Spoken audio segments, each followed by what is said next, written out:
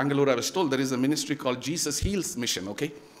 So they put a big a billboard right at the middle of one crowded junction because they were having some meeting. So they said, Jesus Heals Mission. And the guy who translated it into Kannada, unfortunately, he misunderstood mission as machine, okay? He wrote in big letters, Yesu Sugamaliko Yandara. Right? But I also thought this is a true commentary on the current status of Christianity, isn't it? Unfortunately, we have reduced Jesus to nothing but a miracle-making machine. He does miracle. He's more than a miracle worker. He's a great teacher, but he is more than a teacher. He's a wonderful reformer, but he's more than a mere reformer. He is Savior.